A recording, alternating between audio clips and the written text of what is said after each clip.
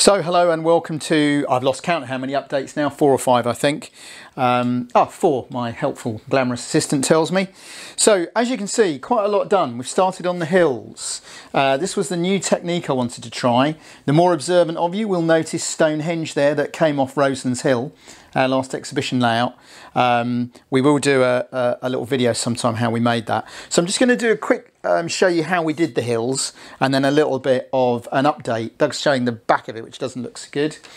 So basically what I've done here is I've used ballast mat. So I've got 2 types here. This is the cheap paperback stuff from the Far East, and this is the decent sort of cardback Javis.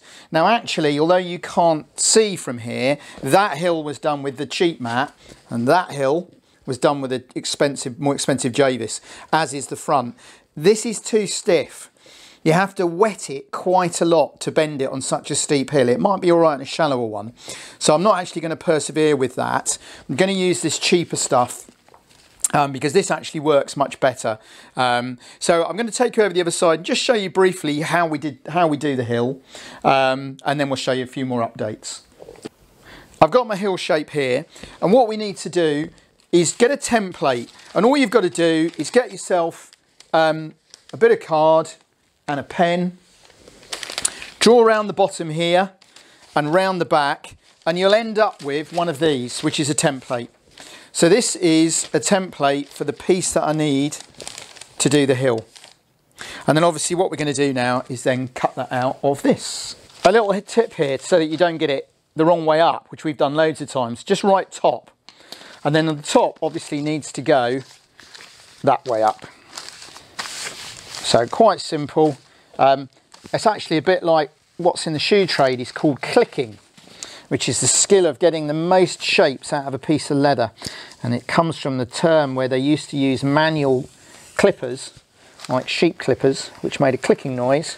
So even though now it's done by very large stamping machines, it's still known as clicking. There you go, a little bit of useless information. This doesn't need to be too exact. As you know, anything we do is never that exact. I've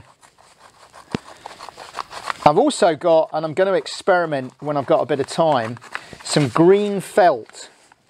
And I think you could use ordinary green felt to do this when you see what the second stage is. So this is a PVA that we get from Screwfix because it's cheap. We've actually got a couple of these big tubs because we do tend to use a lot of PVA when we do our model railway scenery.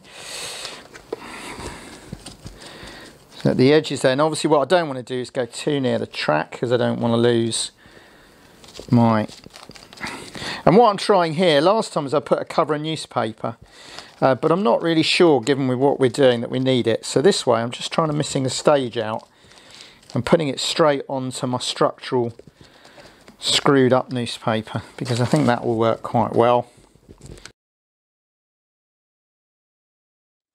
And then we're just going to get our piece of mat. We're going to wipe the glue off our microphone cable.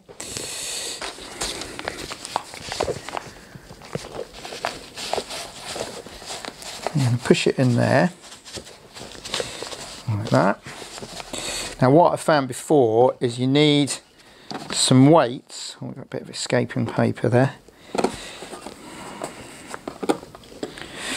just to hold it in place while we stick the rest down. And then what I've also found I can use, you may have seen me use this before, this is lead from roofing companies, and I wanted it originally for doing wagon weights.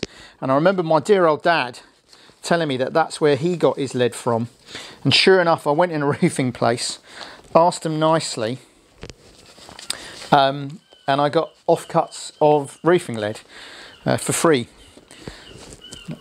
So what we're going to do, we're going to hold all this down, and then when that's dry, we'll trim it to shape. But as you can see, you get the idea. In sort of minutes flat, there's my grass hill. Now when I did this the first time, I wasn't completely happy with the look of the grass, and I'll take you over the other side and show that. So we're going to let that dry, and then obviously what we'll do then is we'll stick the back down. But for the moment, that's not quite so crucial. So what we ended up with is obviously the green's very green, and it's a bit papery in the watermarks. So what I decided to try was something that I read, actually somebody in Continental Modeler.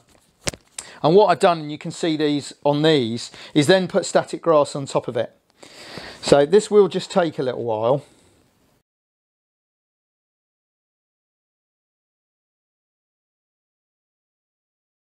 So there we go. Now what I'm going to use is the plastic bottle shaker method that you've seen us use before. Now, slight problem is that I can't find mine. So what I've done is I've got here is just a plastic bottle. This happens to be a Sprite one, which is the same difference. And I've just knocked some holes in the top there. And this works just as well, bizarrely, and obviously doesn't cost anything. So I've just knocked a few holes in the top. So we need to give it a good shake. But what I want to do just before we do that is I'm just going to put that down just to protect my track a little bit.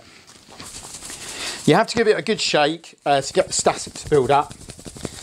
I know, please don't waste your time we've had lots of very helpful comments from people telling me, why don't I go and buy a cheap fly swatter and make my own with a T-sieve? We've seen that one quite a lot. Basically, because even on a proper static grass applicator, I managed to give myself electric shocks. So I'm actually much happier doing it this way. And as you can see, that works every bit as well as the bottle that costs about £5.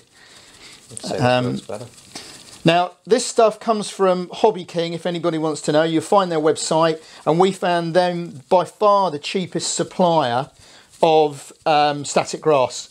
So have a look. We have done videos on their products before, but take a look at their website. Very cheap suppliers of all this.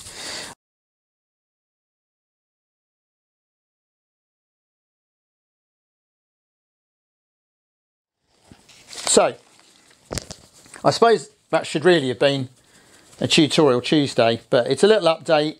And I did take on board, as I say, Sherilyn and a few others saying, can we see how you actually do things? So rather than just say, there you go, I've done hills this week. Has made a mess of my track, but it's all loose. It'll hoover or blow off. So just very quickly then, I'll just show you a couple of other quick things we've done this week. So, we've been busy with buildings. I finally used my £1 super quick goods shed that I got new at the Bluebell show one year. I've added some different steps because I don't like the silly ramp they put on it. But I'm quite pleased with that. It fits exactly, it cost me £1. This cost me £2, which was the super quick water tower. And I've converted it into a little engine shed with its own integral water tank. Added an office that I had. Put some doors on. The doors came from leftovers from 3DK kits, and I'm quite pleased with that as a little engine shed.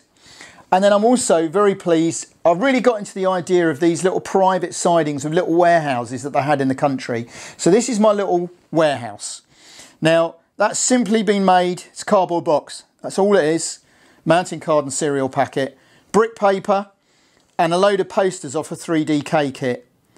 Had some gutters out of black paper. The doors came from a 3DK kit. Took me an evening's work and has basically cost me pence. And it's made to measure. And I'm quite chuffed with that. It's going to look great there. So it's all really coming along. We've got our hills going. You've got my gates now for my level crossing. We've got the key buildings. And we're starting on our hills. So quite a lot going on. I didn't want it to be a long build. It will take quite a while because it's quite a bit of detail work still to do.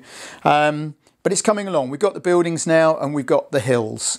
So thank you for watching as always. Thank you for the big increase in subscribers.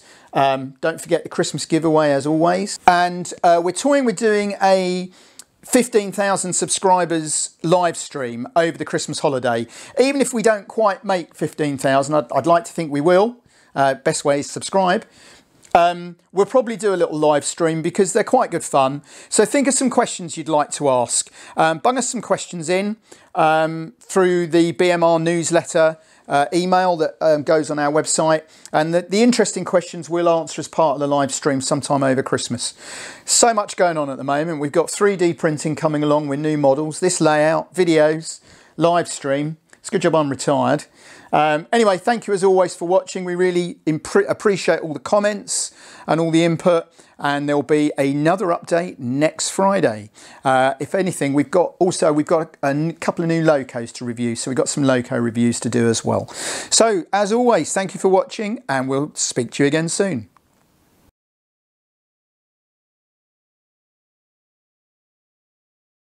Hi, thanks for watching the video and for the nice comments. Click on the left for a previous video in this series, click on the right for another video you might enjoy, and please don't forget to click to subscribe, like, comment, etc. Thanks again.